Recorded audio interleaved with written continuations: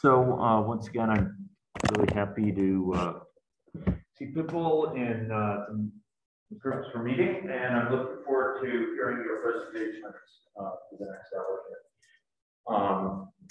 But in the meantime, we have some material to cover on a topic we started on last time, which was coverage testing. We talked about how in order to test effectively within a system, we have to invest our time judiciously.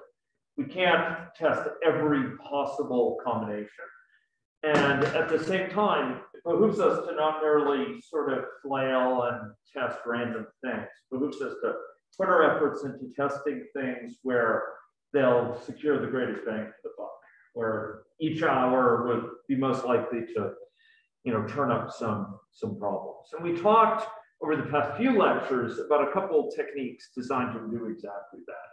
We talked about focusing on equivalence classes and maybe having one or two examples from each equivalence class, but making sure we cover the different equivalence classes. So again, rather than just kind of throwing down any sort of test and hoping it shows results, we systematically test things for each different broad set of cases. And if we don't do that, who knows if we're missing something big, right? A whole test case or two, or whole class of issues might not even be tried and tested. If we do try at least a few examples from each, we can develop, some degree of justified confidence that if there are problems, which there are still likely, at least we've ruled out some broad types of them. At least the basic, broad possibilities seem to work.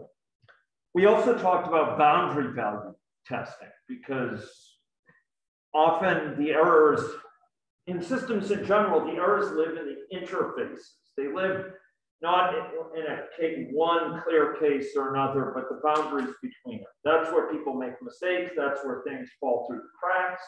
That's where there's duplicated work. I'm speaking in general, but the same thing is true for these equivalence classes. Often we as programmers handle certain broad classes in similar ways, and where we fall flat is often, certainly not always, but often at the boundaries between the cases, which are kind of corner cases. It's not clear if it's covered by this one or that one without thinking about it. Or we have an off by one error, right? We have an error where we have the right idea in mind, but we just fall one short. We don't initialize the last element of the array.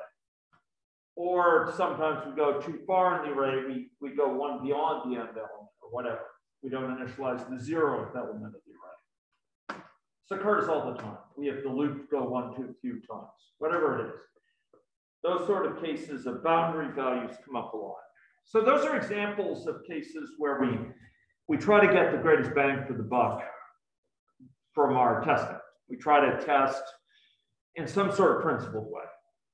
And last time I started talking about coverage testing as another way to do this. The idea is fairly simple. It's to try to map out a set of structures within our program. Maybe they're screens of our system. Maybe they're web pages within our web app. Maybe they are points within an algorithm, particular basic blocks or particular areas of that algorithm. And we try to make sure that we hit all of them. We try to make sure we've achieved coverage of these things. That's the basic idea. But it has many particular manifestations. One we're going to be talking about today, and we started on yesterday.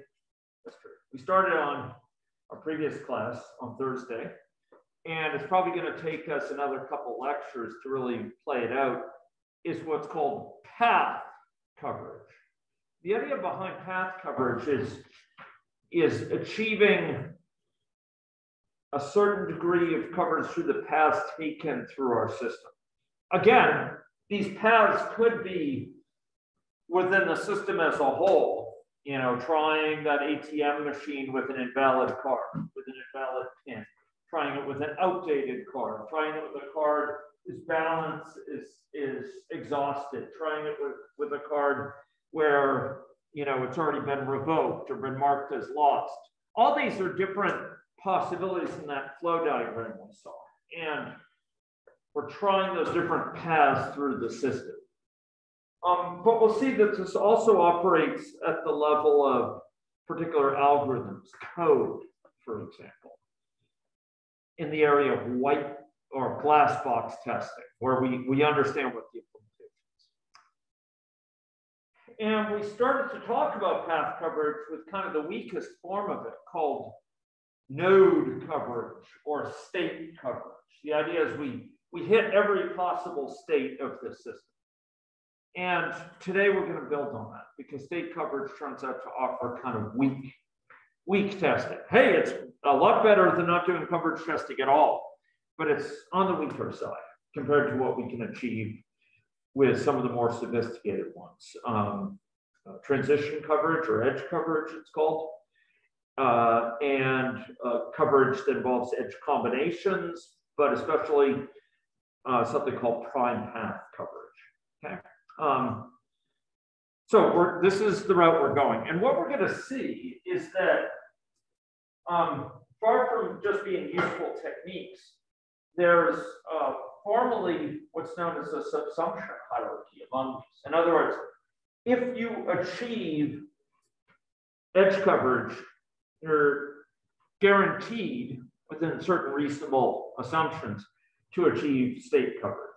If you achieve edge combination coverage, you've achieved edge coverage.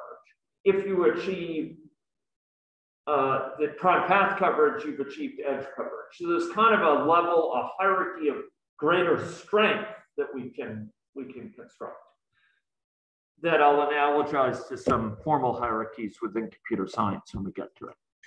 Anyway, that's where we're going. That's where we've been.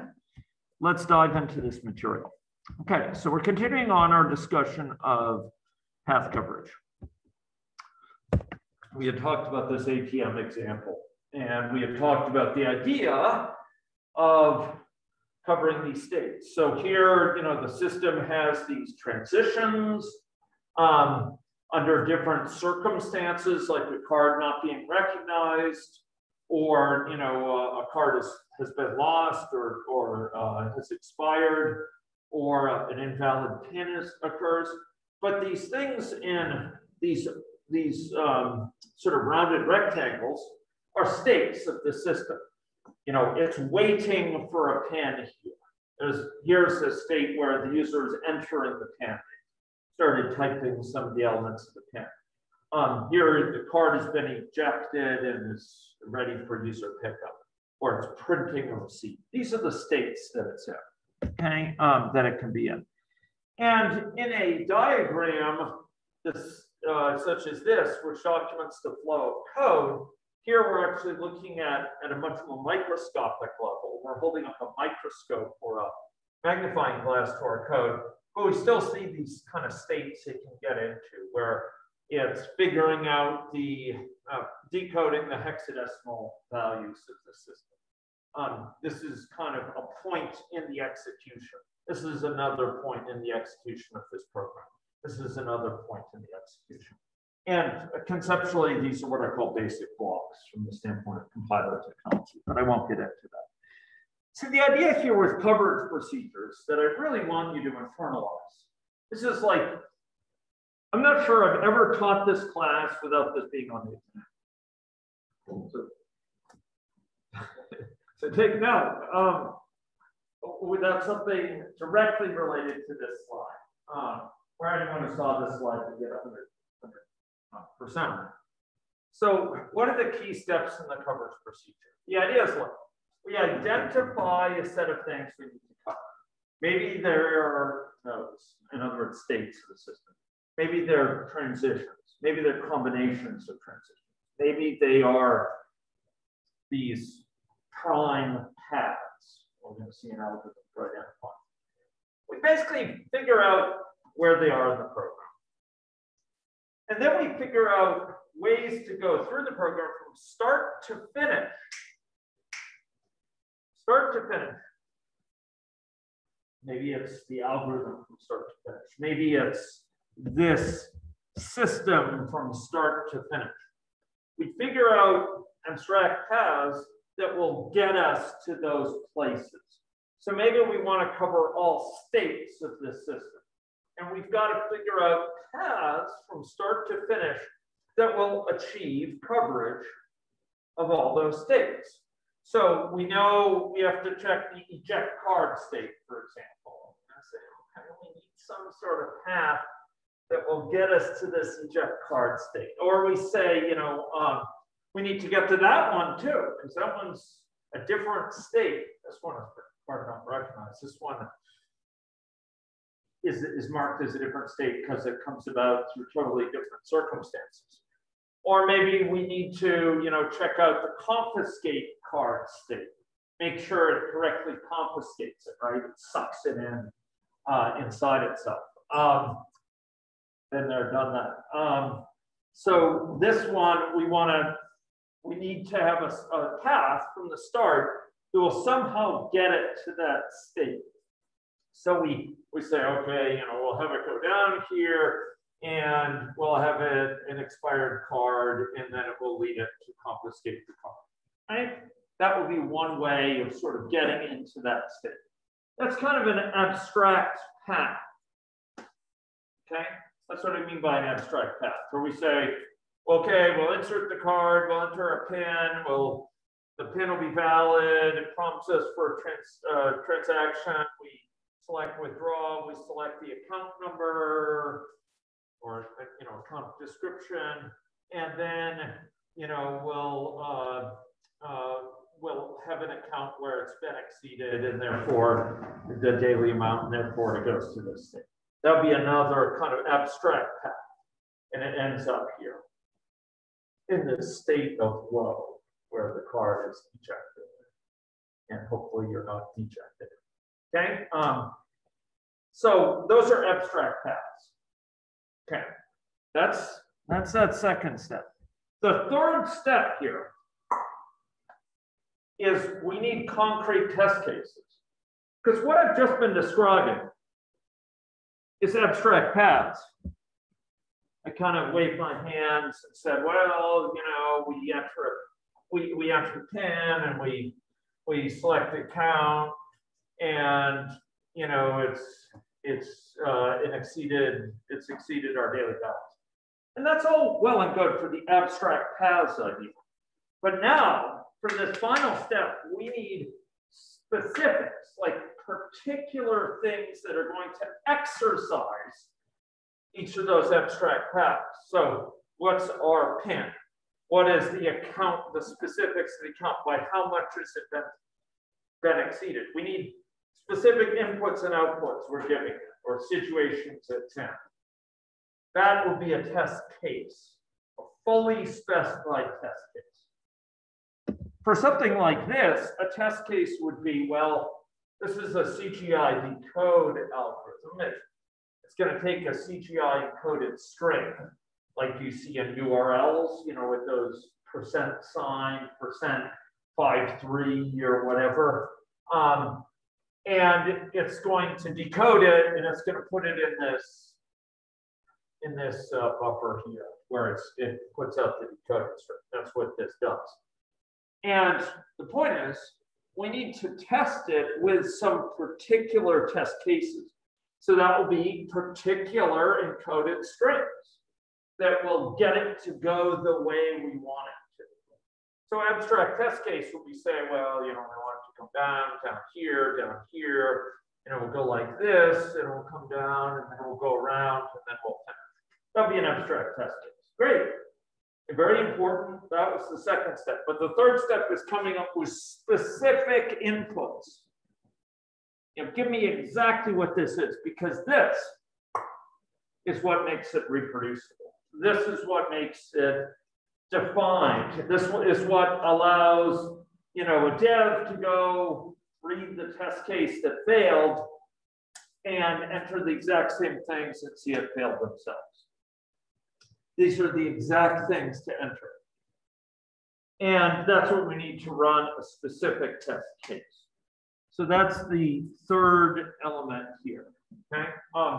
And it's important to keep these in mind because like the concrete test cases might exercise additional paths beyond what you need to cover, what you intended to cover, but that's fine.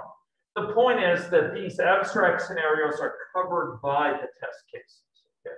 Test cases are specific. They are concrete. They are precise. They are reproducible. They, you know, every time if you enter it, you're entering exactly the same input. Whereas the abstract scenarios are the goals that will allow you to cover the things you're hoping to cover. So you want to enumerate the things you want to cover. Maybe it's the states of the system. Maybe it's transitions. Maybe it's these prime paths. You want to figure out general ways going through the system that will cover them, and then you figure out particular test cases that will achieve that coverage. Those are the three things, okay? Give those back to me on the final exam. You'll get 4 marks.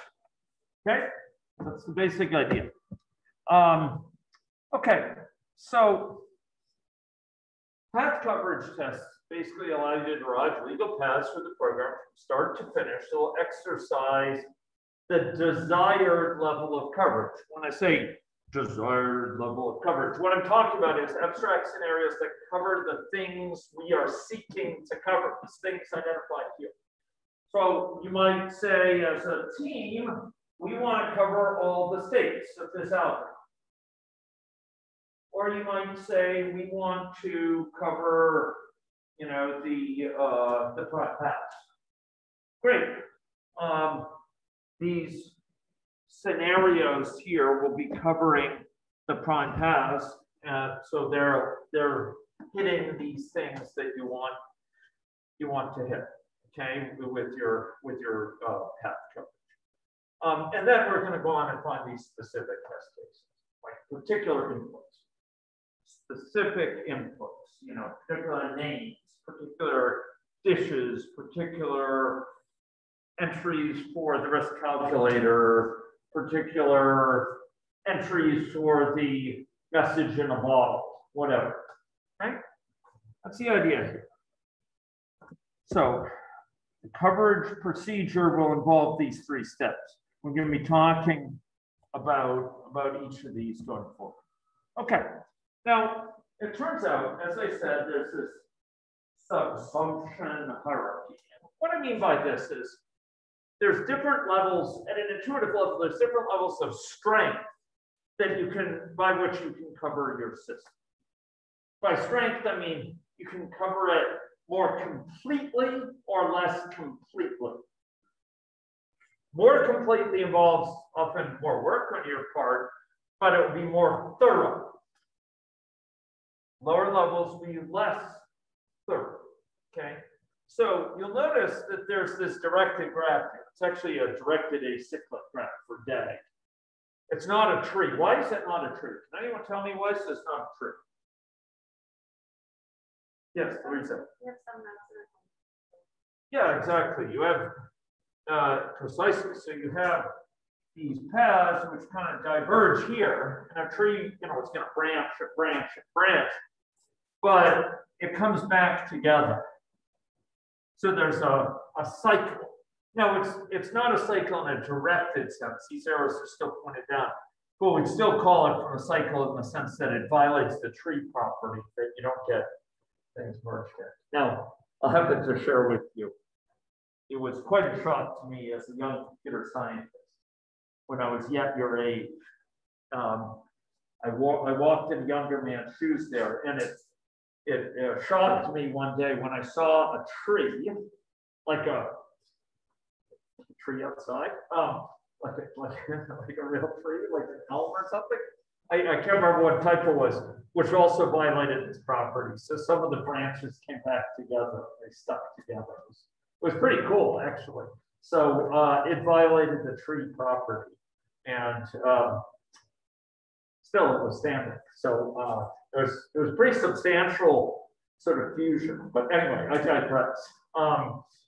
We approximate trees as just branching, and it's 99.999% of the time it's accurate. But in this particular case, it was striking enough that I ended up showing it to lots of other people. Okay, so this is more complete coverage as we go up. Node coverage, which we're going to talk about first, also called state coverage, is the weakest here. And then we're going to see edge coverage is better.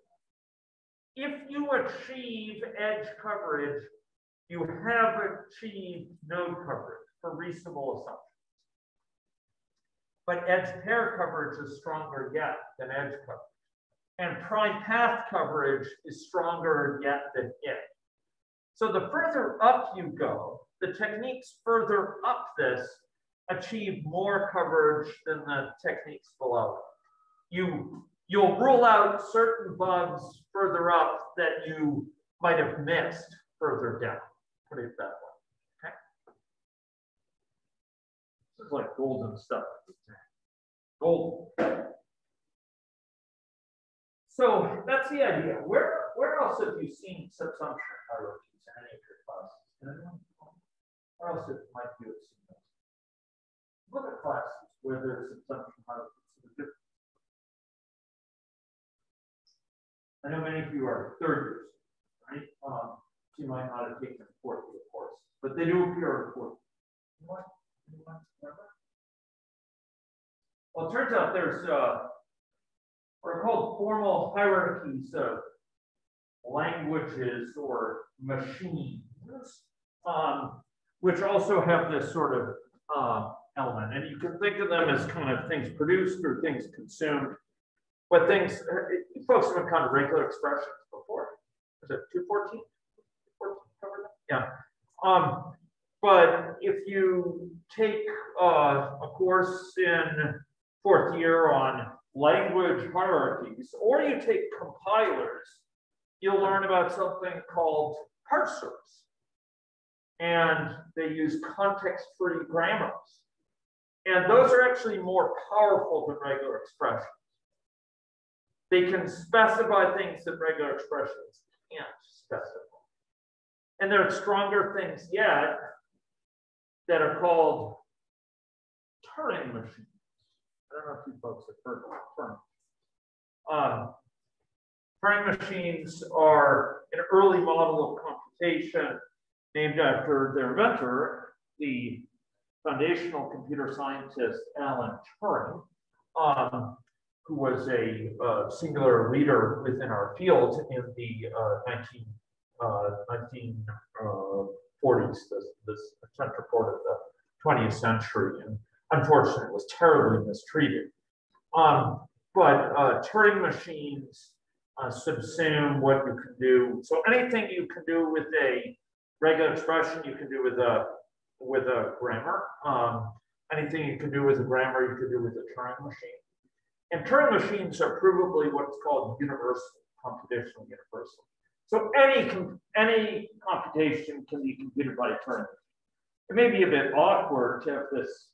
It's kind of a funny concept. It's kind of a funny construction. The Turing machine, by modern standards, it involves a tape and kind of a head that goes back and forth on this tape, and a finite state machine controlling it. But any computation can be done. You know, you can have the world's most fancy algorithm. It can be done on a Turing machine. So that's universal. And there's a hierarchy there. Anything you can do with one, you can do with the other. Going down. And so anything you can do with an upper level of hierarchy can achieve anything you can do below. In other words, the things below are less powerful than the things above. So a regular expression can't do some things that a finite state automaton, things that are pushed on automaton or associated with a context-free grammar can. Context-free grammar is not as powerful as a context-sensitive grammar, actually, and it's not as powerful as a Turing machine. Okay. So subsumption hierarchies, they're not alone here, but this is an important subsumption hierarchy, and we're going to work our ways up this. Okay, so we're going to be talking about node coverage, edge coverage. Going to give a little bit of reference to edge pair and prime path. Okay, so these are identifying the things to be covered to sort of bring it together. These are talking about the set of things we need to cover. Nodes, states, edges, or transitions also called. Edge pairs, these are the things we need to cover. Prime paths, those are the things we need to cover. We're trying to cover them, okay. Okay, so the simplest one here is state or node coverage, okay. And the idea here is a very simple one. In fact, if you're running code coverage tools, this is almost certainly what it's seeking to, what it's reporting, on what it's reporting. The idea here is that paths through the program should reach each node in the program at least once. So when it gives you the statistics, about 80% coverage, it's like 80% of the nodes or states, sort of areas of code of the program have been reached. Okay, this is the simplest and it's the weakest form of coverage. It's not as strong as edge coverage, but we're going to talk about it because covering it is a lot better than not having any principled way of exploring. So, you know, if you had this, we talked about this system last time where you're buying an airplane ticket and, you know, where you have these different states it can be in where the reservation is made, but it's not yet paid for, where it's paid for, it's made and paid for, or where it's actually ticketed. And there was a long time, and probably still is in some cases, an explicit step for this. And then there's different states that can get in after that, like where it's canceled before payment, or it's canceled after payment, or it's or after being ticketed, or where it's been used. These are all different states that kind of you could be in with respect to an airline reservation. Okay, and state coverage would have you go through each of these states. So you'd be trying one case where it's canceled by the customer, one case where it's canceled without prior to payment, or one case where it's used. Okay, that's the idea. Or if you had a system which, and I'm trying to build your knowledge on sort of the diversity of things you can test. This is actually a system for repair of devices, okay? And where you have a device and it needs fixing. Maybe it's a piece of equipment. Maybe it's a, you know, a piece of electronic equipment for a warehouse or what have you. So you're in a no maintenance state, or you've requested maintenance and it's waiting for pickup, or you know you're going to a maintenance station and requesting it without a warranty, or there's a repair station that's contacted. This is without warranty, and I think this is with warranty. You might cover all these states here where it's in these different possible situations. And you might take paths that would cover all of this. They'd reach all of these states. So there might be certain sort of situations in which it will be routed through multiple states. And this is quite typical. You'll notice that I'm not saying you have to have a different abstract scenario or test case for each of these states. What I'm saying is you need to reach all these states at least once. And generally, a given use case through the system will reach many of these states. We saw that earlier, right? When we were dealing with this. I mean, I said, okay, so let's want to test these states. Okay, a given path through this maybe needed to reach this eject card state. That would hit other states too, right? Yeah, that's fine. It's achieved coverage of some other states. So let's, as an exercise, put this up there. What are some abstract paths through this that collectively achieve state coverage. So the states are the things and rounded right things. So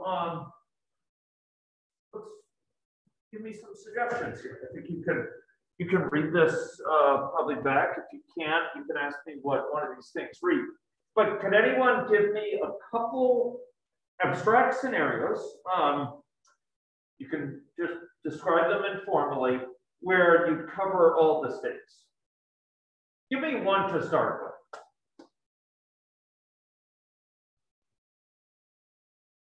Give me one to start with. Yes, Larissa. Just entering everything properly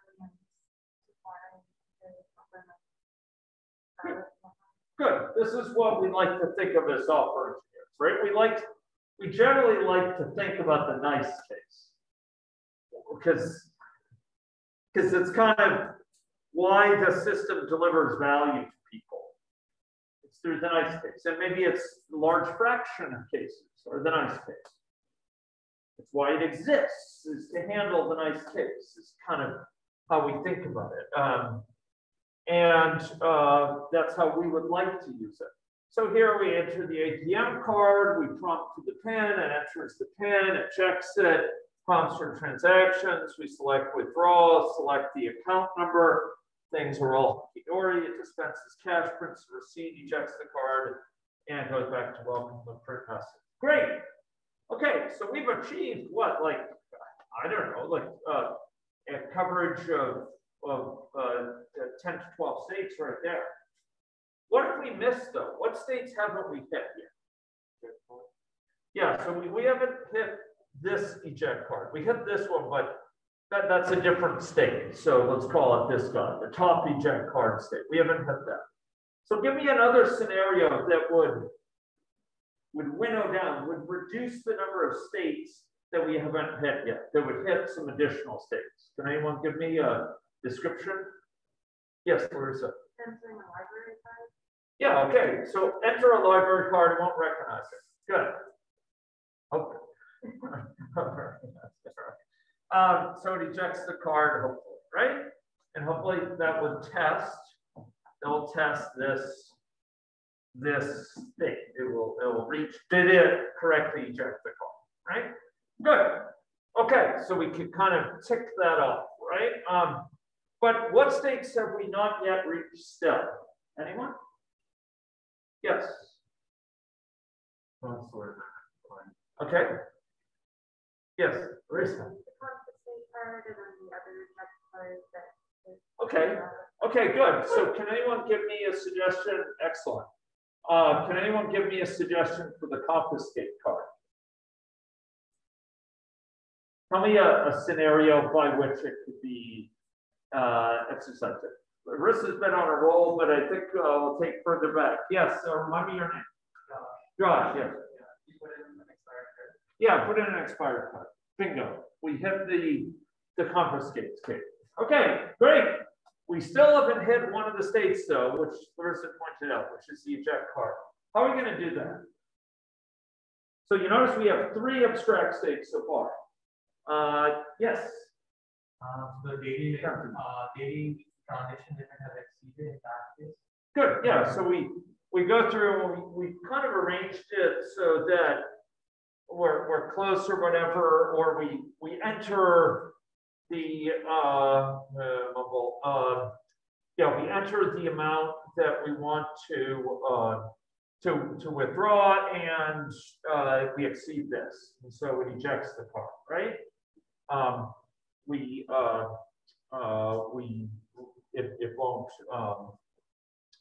It won't let us withdraw that amount. So now we hit that state. So collectively, we had 4 abstract scenarios. One going through here, just through the normal flow, the kind of trunk flow, the mainline flow, right? One that hit this state, one that kind of went through and where it's expired, and one where it went through and the daily amount was exceeded and hit that. And those collectively hit all the states. Great. Maybe all those work.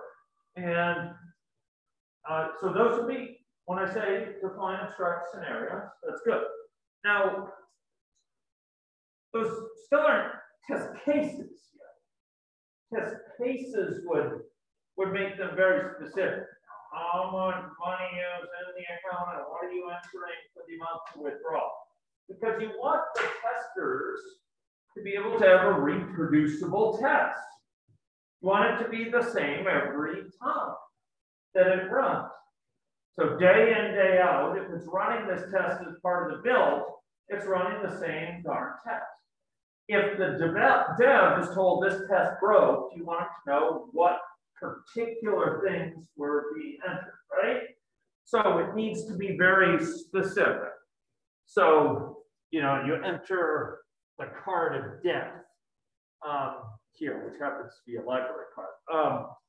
And the card of death, you know, should enter, the card of death is capital C, the O can be lowercase, the D is capitalized. And that's a designated card, right? Okay, so there'd be very specific things. Those would be the test cases. But what we identified jointly was abstract scenarios. And that's where some of the most clever thinking goes in. The next stage, turning it into particular test cases, is actually sometimes a little more tricky than you think as well. But like, how do you get it to go this way? But what we did was a lot of the thinking that goes into a coverage test at the state level. So that's great. Okay. So that's an example of state coverage. Now, this was at the level of the whole system. You folks have whole systems. They are coming together as entire systems. I want you to exercise similar reasoning. Yes, Larissa. I know you said this before. Do you have any software or diagram for drawing this out? Yeah. Well, I mean, draw.io, I kind of like. I know in the past people have used Omnigraphel on Macs, which not being Linux-based myself, I can't speak to, but it seemed to produce nice thingies that they showed me. I mean, the output was good. I use draw.io. It's a cloud-based tool that meshes nicely with Google Drive and so on, and has all sorts of types of diagrams. You know, some people who have Microsoft licenses, maybe it comes in through the university office license, like Visio, you know, for these sort of diagrams. I think any of those are good. I think it's, you know, I'm not going to be like super particular, like you didn't put the dot in the diamond or whatever, you know. I'm actually not going to be really particular, but what I would like to see is that you've actually gone through the process of systematically thinking, what are the states of our system? And how could we reach them? Like, what use cases would route it through here to exercise the states of our system, right? Collectively. Those would be good things to test. Notice that each of those abstract scenarios, in fact, exercised a bunch of the states. The very first one hit 10 to 12 states or whatever it was. You know. So bear in mind, again, it's not that every scenario has to cover only one state, not far from it. It's just collectively they have to cover states. Certain states will be covered every darn time, almost. Like this prompt for Penn, almost all those 3 of the 4 scenarios, the abstract scenarios hit that, come through that state. But that's fine. They were trying to cover downstream states, right? Okay. So I'd like to see this exercised. Now, at the level of algorithms, if you have certain core algorithms, maybe it's one associated with risk levels for these youth at risk. Maybe it's ones associated with reasoning about, I don't know, reasoning about the matching up of containers and weights and the weight of the actual waste or something. I'm not sure. But if you have core algorithms, you can diagram them out and basically, you know, identify the sort of areas of the code where you reach this. This is called a basic block. Once you reach it, you're going to execute all of these, absent some error. You're going to execute all of these in a row. There's really no choice of the matter. If you reach the top of these, it's going to execute down to the bottom. For each the top, it's going to exercise the bottom. Up here, okay? These are called basic blocks for that reason. They're kind of basic. They're sort of elemental. They're the pieces from which it's built up. So that's node coverage. Okay, what are some testing gaps for this? You know, if we go back to that case, and forgive me for sort of zooming back here, but if we go back to this case, what are some things, like you may feel good that you hit all those states. If you didn't hit all those states, you'd be in bad shape, right? Like, you know, it does eject the card, you know, if there's insufficient funds. How do you know it just can't keep on withdrawing funds? You don't know unless you test it at least once. But I'd argue that it's kind of weak. It's at the bottom of that subsumption hierarchy for a reason. Anyone want to say why? Yes. Lee.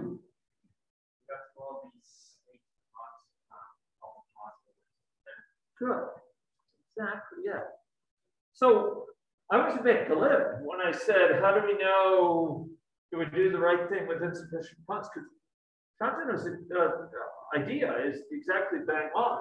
He got to exercise the state, which is just what I asked. But actually, it wasn't testing that it worked correctly necessarily out of insufficient funds. It complained because the daily amount was exceeded. That's different from the funds being insufficient, right? Maybe your account doesn't allow you to withdraw more than $400 a day. But there's another case where your account has too little money for what you've requested. And that would be the insufficient funds case. And we haven't tested that. All we did was sort of test under any of these. We tested for at least one of these and ejected the card. But we didn't test all of them. So how do we have confidence? Or if the ATM is out of funds, right? Like, how do we know what it does if we didn't test it, right?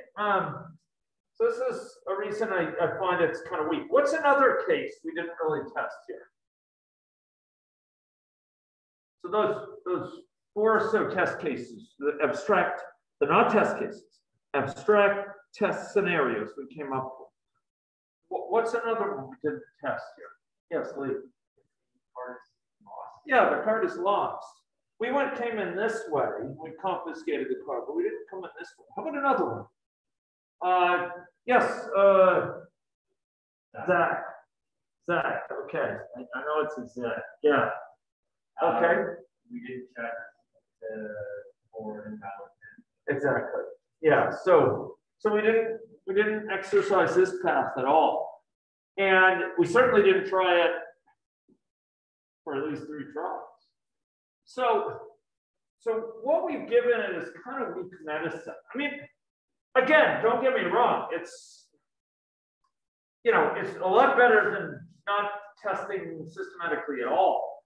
But still, we've left a lot of money on the table. Like, there could be a lot of problems with some pretty basic functionality. So how can we do better? Well, you know, it's indicated by this diagram, right? We can not just cover the states, the nodes, we can cover the transitions between them by which we get into the state. So these are the transitions, kind of branch-like things here, right? We want to test what happens if it's an invalid account associated with the card. The card's not expired, but the account is gone. You know, it's been removed or whatever. Or it's, the daily amount is exceeded, right? Insufficient funds, ATM out of funds. We want to test each of those possible ways of transitioning into here, the particular pathways by which this could be exercised, or by which the card could be confiscated. That's going to be strong. Still very doable. Still something we can plan around. Still something that can be easily diagrammed. But it's quite a lot stronger. I'd love it if students can at least show they've achieved state coverage. Say, like, if you haven't achieved state coverage, what have you been doing, with testing? Because, I mean, you haven't even gone to some of the screens of your app yet, like in informal tests. Of course you want to do that. But if you can give me transition coverage, that is awesome.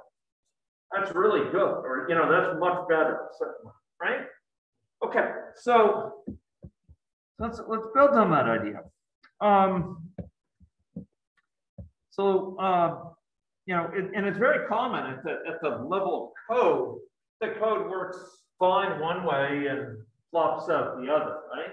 One way you're dealing with a null pointer, the other way it works fine.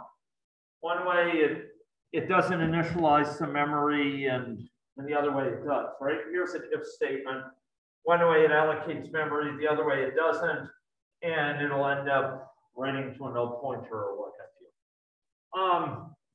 you. So very, very common. So edge coverage.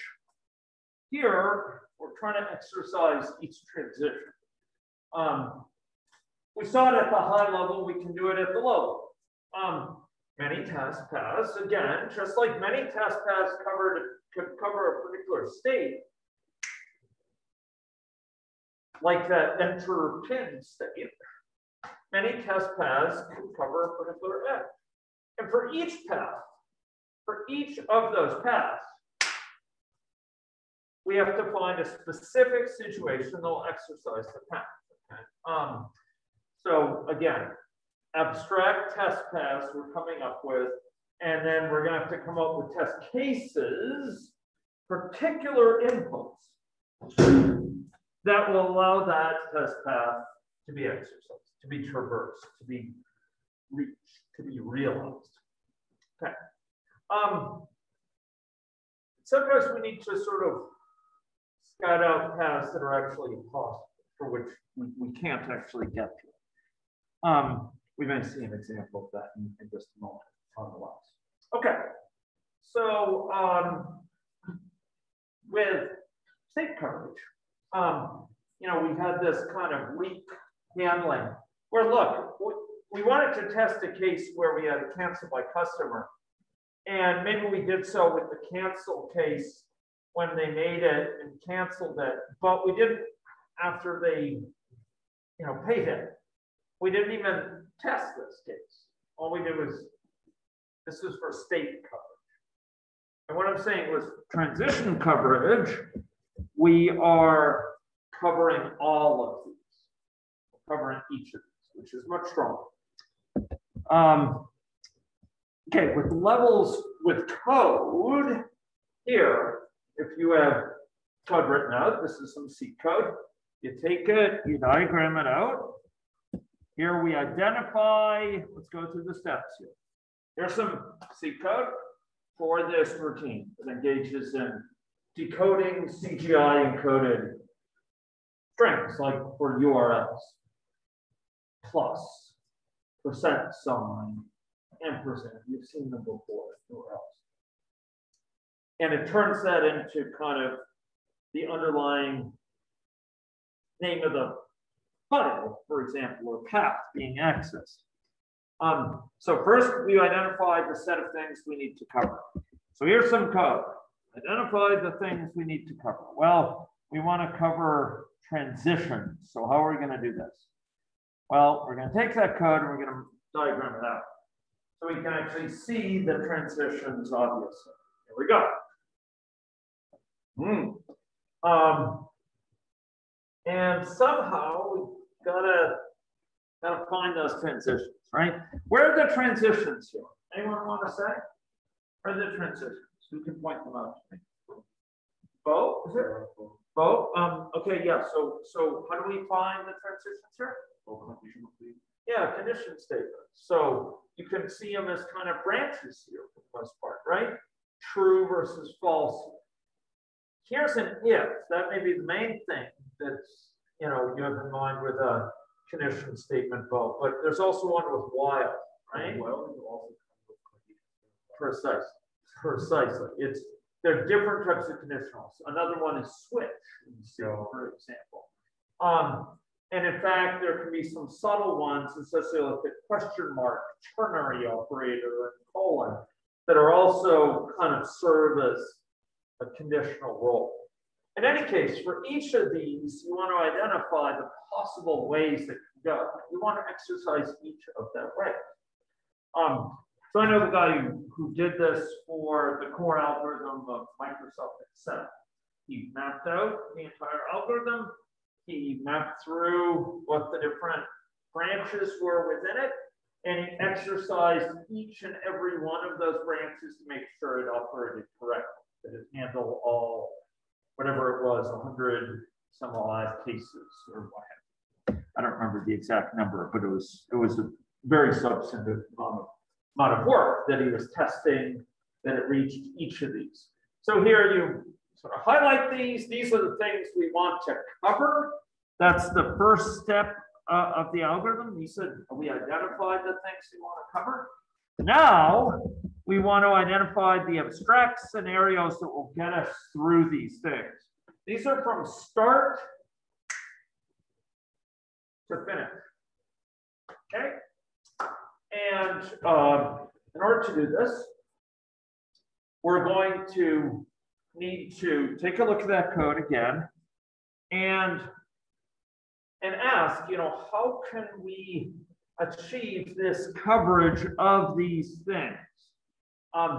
We're going to abstract away here from the particular strings being entered and whatnot to only look at the sort of broad flow. So can anyone tell me, notice that each of these rectangles is labeled with a with an identifier, F, G, C, A, B.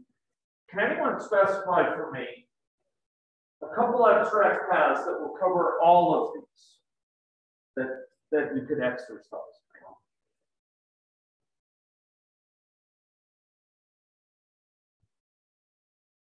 Yes, Lee. Okay, good. So again, we're looking for paths from start to finish. So it'll be, what will be the first one? A, right? Everything enters through A. A, B, and then if false, it'll go to M, and that's it. M is sort of the sync state. It's the entrapping state. It's the final state. So A, B, M. That's one. Okay? So that will hit that conditional. That will hit that edge. What's another one? So again, we're trying to come up with these to cover all of these. So what would be another one that would help us be a step towards the coverage of all of these? Yes, it's Sid. Yes.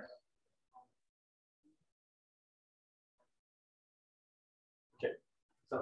So you're on a roll. So A, B, yep, C, D, F, H, and L. Okay. And you notice L is not the final one here. So you've got great beginning. The thing is that L actually is not the final state. Where does it go next? To B, and then you're on the cusp of greatness, B and M. Look at that. Fantastic. That's kind of like a grand tour. So A, B, C. So it went this way this time. It complemented Lee's. We'll do it in just a second, Larissa. So B, and then C, D. So it went this way from C to D. So we haven't gotten that one yet. D, and then F. Okay, you're going kind of, you went right, left, left. Oh, sorry, there's no. No, it's missing, But there's no H. Okay, D. So H is size. So then it goes to L, B, M. Good call, Dan. Good call. Okay, so that's great. We still got some to go though, right? Okay, which ones do we still have to hit? Anyone? Anyone? Yes, up to them. B, C, E. A, B, A, B, C, E. Good. So you hit this one, which hadn't been hit for these. Yeah. Then L, L, B, and then B, and then M. and then M. Okay, so can you read those off for me again? A, B, A, B, C, C, E, E, L, L, B, B, and M. Awesome. Okay, so we hit now this guy. Which is still missing from our inventory? Anyone? Yes, Larissa.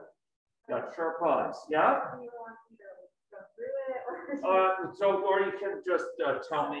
G-H-I. Yeah. So G, H, and I. So we haven't hit this transition yet that goes from D into G, right? Oh my goodness, that opens up two possibilities for us, one H, one I, just like you said. So we have to find a way to square those. So let's go through that. So A, remember we are dealing with paths from the beginning. We can't just hop in at the middle. So while that's great for a quick description, give me a path from the start to finish that would at least allow us to hit that one going into G. Yeah. A, B, C, H, L, B, C, D, I, L. Okay, this is awesome. But go a bit slower for me if you could. So A, B, C, D, G, H, L, B, C, B, C, D, G, I, L, M. And that hit in one fell swoop. It went on a grand tour, went through all of them because it looped around twice and headed out of there and lit out of town, right? And I think that's it.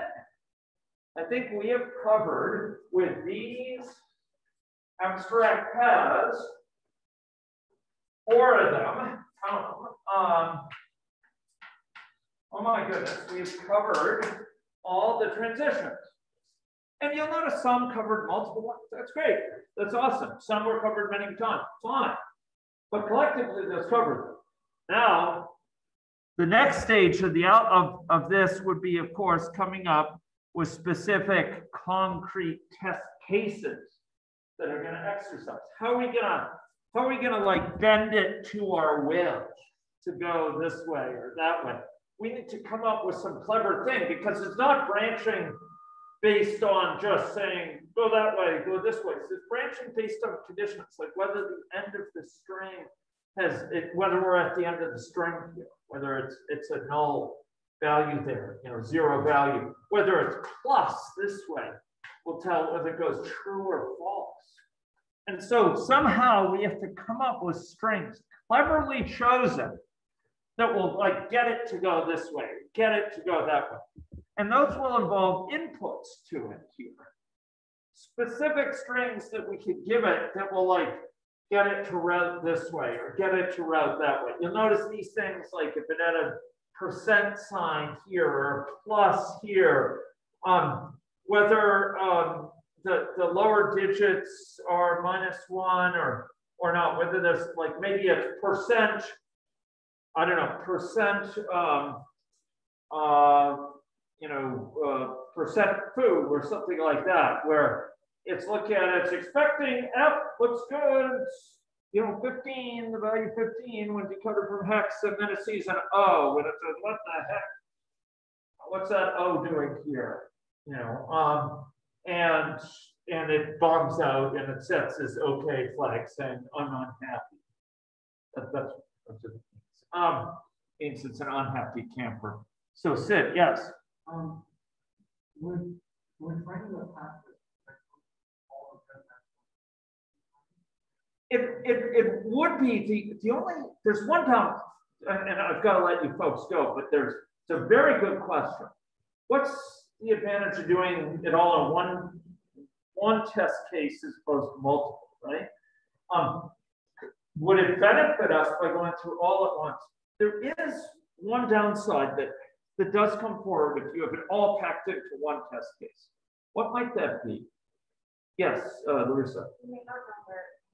Yeah, you might not know where it failed. It failed somewhere in this thing. And more than that, if there's sometimes if it fails earlier, it may block later paths through it that would have shown other issues. If you break it into a bunch of test cases that can be run separately, you may actually find quite a few of them found different types of issues. But if it's all in one, it's kind of, you know, we'll go in and stop and bad things happen, you know, and it blew up or whatever, and you won't have discovered the other things that same test case would have revealed, you know, down the road, right? And that, you know, is going to, you know, get you in a pickle. Okay. So generally, it can be good to divide it up into more things rather than doing it all at once. But there are cases where it's so burdensome to have a test case that maybe it will actually help to do a couple together. And it might show other types of issues like memory leaks or something like that. If you keep on doing it and it, you know, building on that. Okay, that's all for today. We're going to be going on to discuss edge pairs and also this notion of prime path next time. Okay, but first I get to hear your presentation. So I'll meet you upstairs in about 10 minutes in the room. And today, team 2 is going first. Okay. And they can go up and get set up if you can, okay? Thank you very much.